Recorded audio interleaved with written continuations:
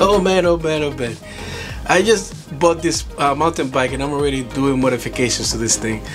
So what I'm doing today is I'm actually cutting the seat post.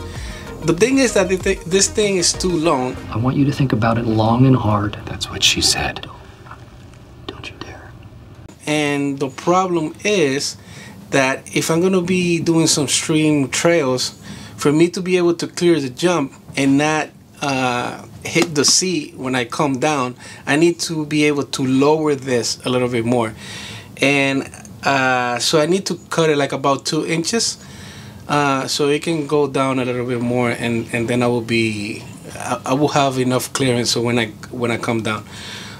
So there's a few things that I need, which is the saw. I need a measuring tape so I can measure the where I'm cutting, and also I need a file so I can smooth out the rough edges once I cut it, because if I don't do that, then the seat is not gonna go in. So what I need to do is I have to go to Home Depot to get the file, because I don't have that in my garage. So let's do that now, and then we'll go to the garage and make this happen. All right, let's do this.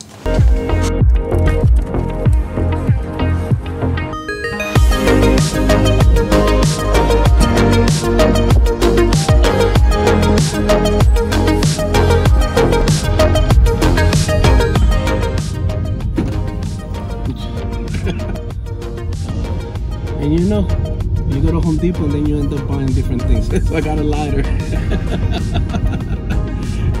You can never go to Home Depot and just buy one thing. You always end up buying multiple items. Anyway, I do need it though. So. Alright, so I'll see you back in the house.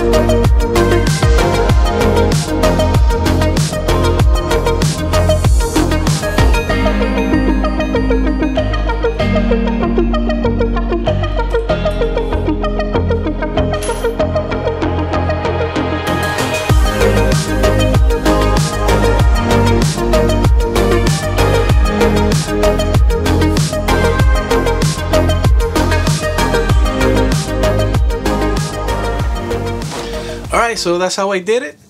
So now the seat is perfect. I can put it down when I need to. I can bring it up all the way if I'm just like going straight in a regular trail.